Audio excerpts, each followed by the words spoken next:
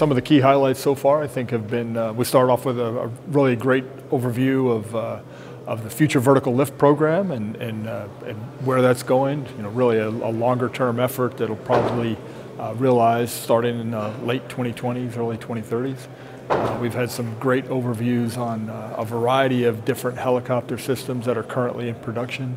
A really good industry panel that talked about the challenges of working with the different security and defense departments and how to better those relationships. So I think we've had quite a bit of good, fruitful discussion on the first day.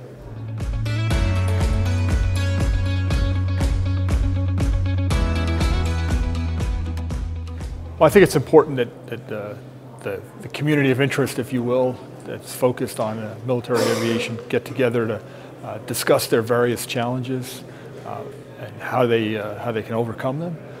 I think we're all facing a lot of the similar challenges, both with recruiting, training of our pilots, handling increasingly complex systems, and so it's a great opportunity to problem solve together.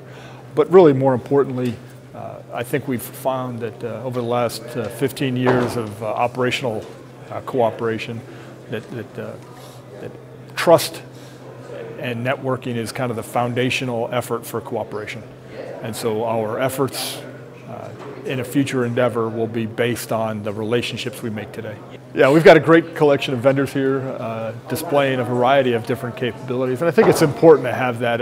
It's one thing to sit in a lecture hall and talk about the various challenges and capabilities, et cetera, but it's always nice to be able to get hands-on a capability or to talk to the true expert about something. It provides a much greater context and detail, and so it adds a little bit more flavor to the overall discussion.